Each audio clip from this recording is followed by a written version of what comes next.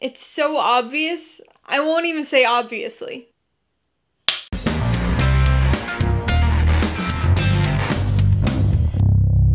Hey everybody, welcome to Mainly Movies. Today, I'm going to be talking about the 2019 Netflix dystopian sci-fi thriller, The Platform. If you're new here, please consider subscribing for a variety of movie-related content like reviews, rank lists, and trailer reactions. All my reviews include a breakdown of the pros and cons, my rating, and some tailored film recommendations, so be sure to watch through to the end of this video for all that extra content. The Platform stars Iván Massagué, Zorion, Eguileor, and Emilio Buale Coka, and was directed by Galder, Gaztelu-Urrutia. It tells the story of Goring, played by Iván Massagué, who finds himself in a vertical prison.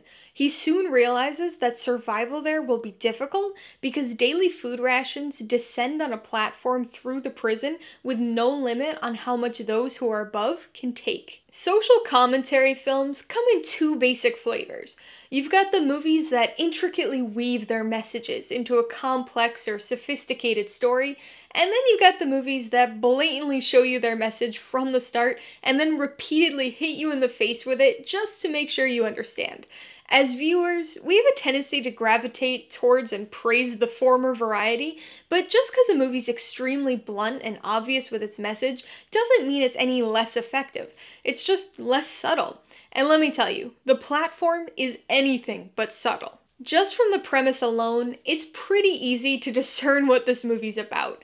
Sure, you've got the surface level reading of it as a thriller set in a vertical prison with limited food, but the allegorical nature of the story will be apparent to even the least perceptive of viewers. The so-called vertical self-management system is obviously representative of class structure. Those closer to level 0 are better off, while those who are further down struggle to survive. But this movie goes beyond just acknowledging the existence of a class structure or showcasing the disparity between the haves and have-nots. It really explores the unusual and counterintuitive psychology that develops as a result of that disparity. Unlike in the real social class construct, these characters have frequent and seemingly random mobility within their class system. One month they might be at level 6, the next month they might be down at level 171. And that frequent movement means that nearly everybody in the prison has not only experienced times of relative ease, but also times of severe hardship. One would think that that would result in some empathy for those on lower levels. That people who were just starving to death the month before, who are now on a higher level, might eat just a little bit less in the hopes that the people now occupying their former level won't have to suffer as much as they did. But instead, time and time again, we see greed and revenge and spite. Rather than trying to end the toxic cycle, the prisoners develop an eat or be eaten mindset. They're perpetually jealous of and angry at those on the levels above them, and take that anger out on those on the levels below them in the hopes that some of those people were the ones who were above them the previous month. The constant selfishness of those in this vertical system also leads them to deny responsibility for their actions. Everything gets blamed on the people above, and so the cycle continues. Like I said before, the messages and metaphors of this movie are extremely obvious, but they're also really effectively presented as the main premise of this dystopian sci-fi thriller. It's a very contained movie, and you can really think of it as being shot in a single location, but that doesn't dampen the intensity of this movie one bit. It's really compelling, but also very uncomfortable. It's grimy and gross at times, but it also moves very quickly, and there are some brutal moments and extremely tense scenes. The allegorical nature of the story is always in the back of your mind, but when you're actually watching the movie, your focus is on Goring. You want him to survive, and find yourself really rooting for some of the missions he sets out on during the movie. And so, despite its very heavy-handed message and required suspension of disbelief, this movie ends up working on a number of levels. No pun intended, obviously. Alright, let's talk about the pros and cons. Pro number 1 is the social commentary. Horror films and thrillers are frequently the most effective cinematic delivery vehicles for social messages, and that trend seems to hold true here too. The story puts a burning spotlight on wealth inequality and the disparity between social classes, but perhaps most damningly, shines that light on human nature as well. It's not just about the haves and have-nots, but also about what the presence of that type of unequal system can do to the mindsets of those trapped within it. The second pro is the tension. You wouldn't necessarily think that a movie almost entirely set in a square concrete cell would be intense, but this one really is. There's some obvious long-term tension regarding Goreng's survival as he faces periods of food scarcity, but the presence of other characters up that tension as well. The whole movie has this veil of unpredictability pulled over it. We never know what level Goreng's gonna wake up on. We don't know what type of person his cellmate will be, or if they can even be trusted, and we don't know what or who might be on the platform each day. On the con side, the biggest issue is probably how heavy-handed the message is. Without even watching the movie, you already know exactly what concepts and issues it's trying to shed a light on.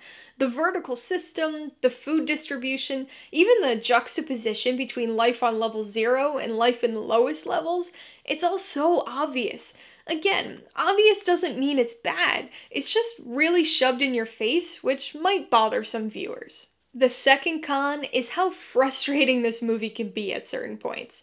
Unfortunately, I can't really explain what I mean without spoiling things, so I'm gonna have to keep this really vague. Some of this frustration I think counts as a true con, because it entails things that aren't explained very well or even at all. Other aspects of this frustration, though, are inherent to the plot, so they were intentional, just something that really bothered me. Before I give you my rating and recommendations, I want to remind you that if you're interested in buying any of the films I mentioned today, I do have affiliate links for all of them in the description below. I get a small commission from anything you buy using one of my links, so I'd really appreciate it if you'd use them if you're in the market for any of these movies. I'm going to give The Platform 3.5 out of 5 paws. This was a tight thriller with some really tense moments and a whole lot to say. I would recommend The Platform if you like social thrillers. We've had quite a few horror thrillers tackle various social issues over the last few years, and now we've got one specifically targeting class structure and wealth inequality. Even if you don't really care about the social commentary side of things, this is still a really solid and intense single location thriller. Just make sure you change the audio to the original Spanish. For me at least, Netflix defaulted to a version that was dubbed in English, so do yourself a favor and change the settings so you're watching with subtitles instead. If you liked The Platform, I would recommend Snowpiercer for another dystopian thriller that tackles issues with social class structure. Rather than being vertically separated, characters in that movie are relegated to certain sections of a high-speed train. If you want another recent social horror thriller, you should definitely check out Us. That one's got more of a standard horror angle to it, but it too provides commentary on the haves and have-nots, and literally those who are above and those who are below. And if you want another socially conscious movie that explores human nature and government oversight, then you might want to watch V for Vendetta. It's a very different type of story, but it has a pretty similar tone and some overlapping messages. Alright, a couple questions for you guys. Number 1, have you seen The Platform? If so, what'd you think of it? And number 2, what one item would you bring into the pit with you? Be sure to leave your answers in the comments below so we can get a discussion going. Alright, so if you got some enjoyment, insight, or information out of this review, I'd appreciate it if you'd hit that like button. And if you haven't done so already, please hit subscribe while you're at it to see more videos like this. Till next time, this has been Alyssa with Mainly Movies, the way life should be.